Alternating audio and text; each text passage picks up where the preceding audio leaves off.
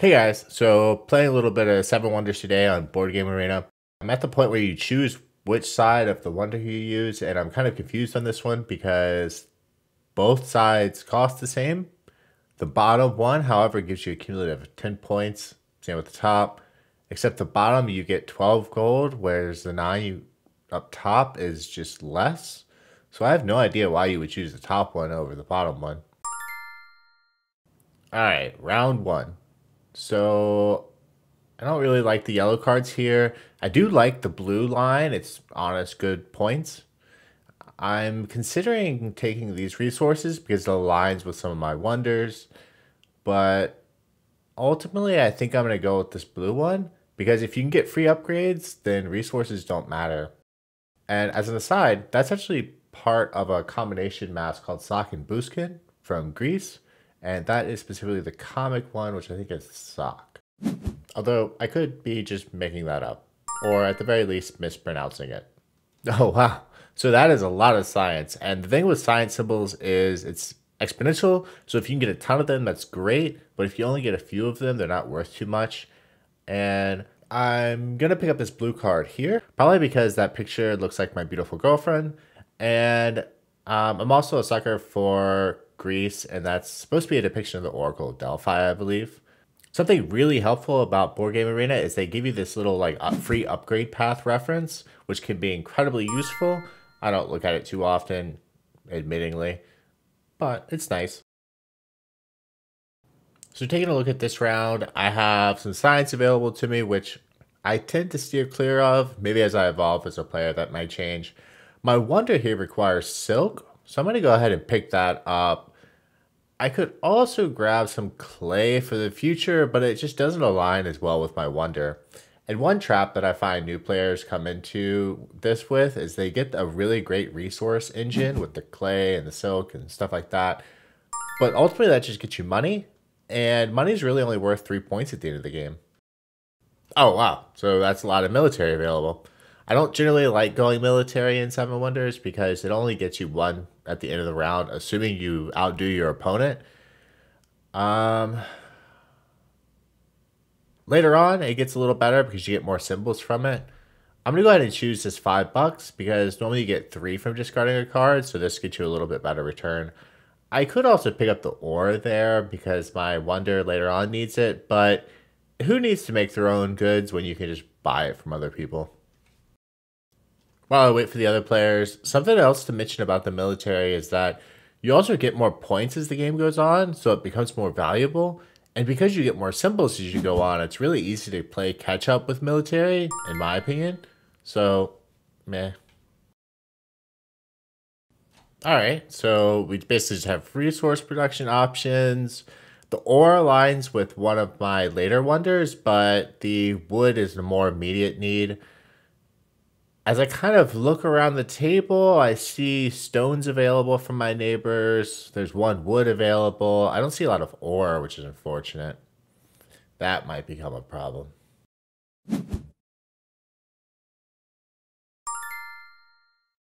So I have an option between science and science. Either science I can build or science that I can't build. So I'm going to go with the one that I can build. And I might actually consider discarding this, but as I look around the table, it doesn't look like there's a lot of science symbols out already, so not a ton of competition. It may end up being worth it. Oh, look, we have some little visitors coming to our city, just taking a couple goods as they go.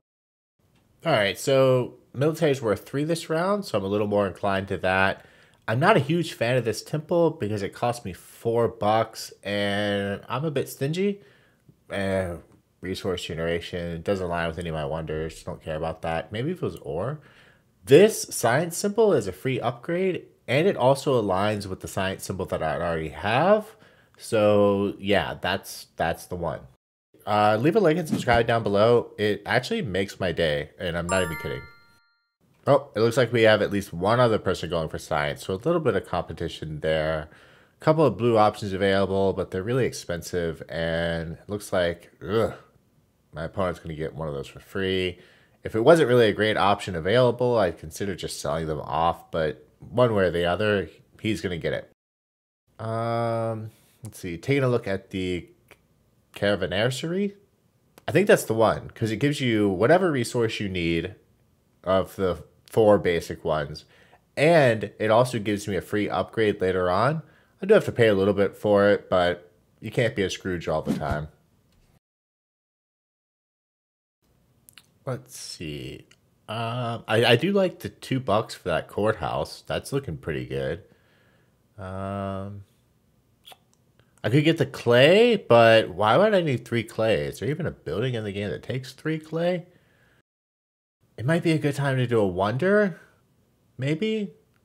It cost me two to do it. I get four back, so net $2. Um, okay. I think going for the courthouse is the right decision here. $2 for 4 points is a really good trade. At the end of the game, they're only worth three, so a little bit discount.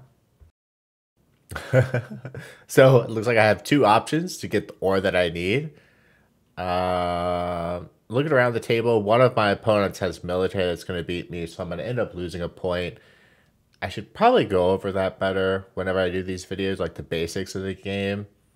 I'm not really sure if that'd be useful to people or not. But when you lose in a military battle, your opponent ends up getting a scaling amount, 1, 3, and 5, depending on the age. And then you consistently lose one. So I really neglect it because, I mean, you lose and you lose a point. It's not really a big deal. Oh, Speak of the Devil. Trading grounds for free. That would let me conquer this opponent, or at least tie them, I should say. And then to the right side, that would potentially let me conquer them for 3 points this round. Yeah, that's a good choice. I guess I could get the stone, but like, why would you need 3 stone? Again, is there even a card that needs that? All right, so neither of these cards really help me at all. I don't need extra silk. I don't need more wood. Let me construct a wonder this round.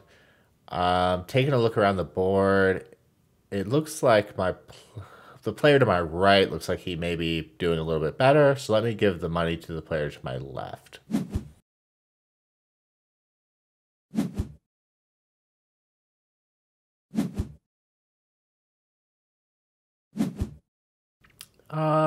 Let's see.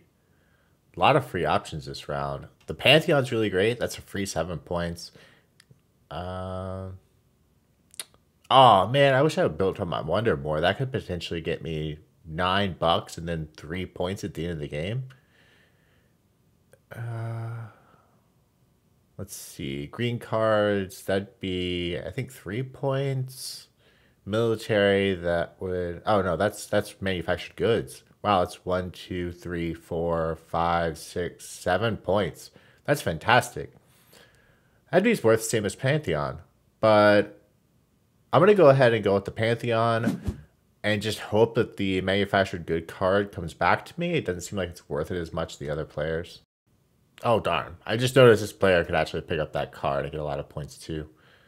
Um let's see. Oh. So I have a free upgrade for the blue card here. It's free 5 points. It's honest points. Good points. Um the yellow cards, they don't get me a lot of points. I don't have a ton of yellow gray cards, and none of the science symbols really align. I could get rid of that tablet just to prevent it from going to my opponent. Is that a purple card that gives you one of any science symbol? That's amazing. So nothing really pops out to me as excellent this round. I do have a couple of free items. Oh, this science symbol I could get rid of in order to deny it from my opponent. This would end up netting me $2 and a couple points at the end of the round. I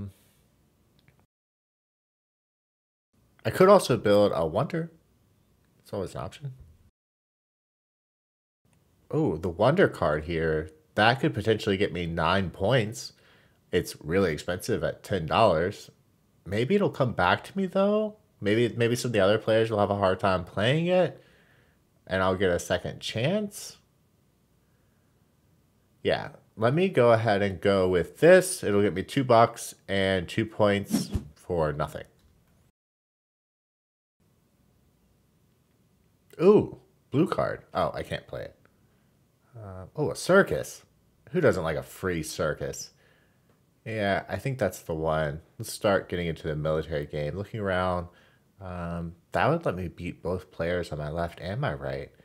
That's pretty good. And in the third age, that's 5 points for each opponent you can beat. That's nice. I'm also swimming in money with 17 bucks. How did that happen? I don't even have that many resources. Oh no. My opponent played a 3 card, so I'm being beaten on the right here. Still winning on the left though. That's pretty good. That would science symbol would be nice. I still don't have the wonders amounts to make that really worth it. This card here would be nice. Um, let's see. I think this science symbol would end up giving me 3 times 3, so 9 points, if I'm recalling the rules correctly on the science symbols. This would get me 1, 2, 3, 4, 5, 6, 7. Okay, so oh, it doesn't count myself. Yeah, so I think the science symbol is the obvious one. The scoring for the science symbols just boggles my mind. The easiest way I remember it is I just remember it as being exponential. The more you get, the more points you get. Could be a good round to get military to kind of establish predominance there. The problem with military is the more people who go military, the more it costs to get the military points.